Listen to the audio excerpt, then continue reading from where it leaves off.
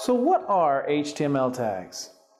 In this video, we're going to show you HTML tags in their most basic form, so you can get a good idea of how to write them.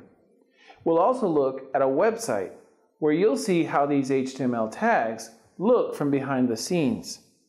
And in the end of the video, we're going to take you to burntolearn.com where you can practice writing these HTML tags. Let's take a look at this sample website.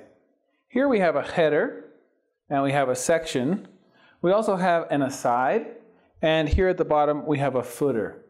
Each of these are HTML elements which we can make using HTML tags. Let's do that now. Let's take a look at the syntax of an HTML tag. It's pretty straightforward. We have an less than sign and a greater than sign. That makes an opening HTML tag. A less than sign followed by a forward slash and a greater than sign make a closing HTML tag. Together, they create an HTML element. Now let's take a look at these different elements.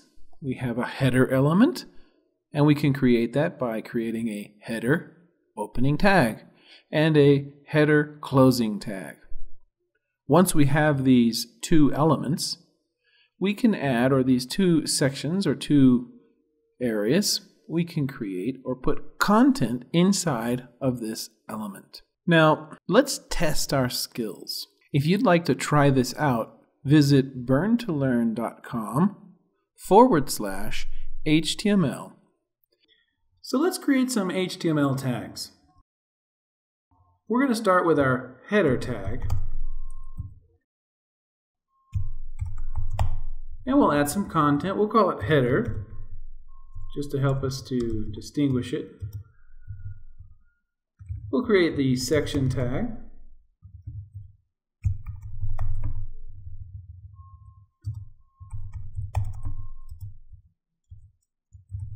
The aside tag.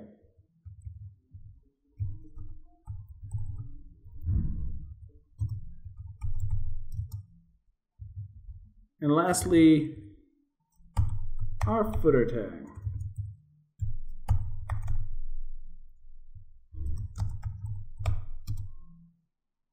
Now, we're going to click the button Run here, and you're going to see our tags pop up. But I want you to notice and see if you can find the difference between our simple website that we showed you here and the way that the tags look when they show up here on the page. So here we go. You'll notice we have the header tag, the section tag, the aside and the footer, but it doesn't look like our simple website that we're going to build. So why not?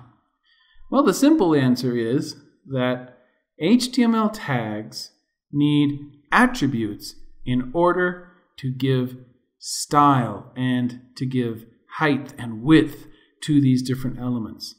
And we're going to show you how to give your HTML tags attributes in our very next video.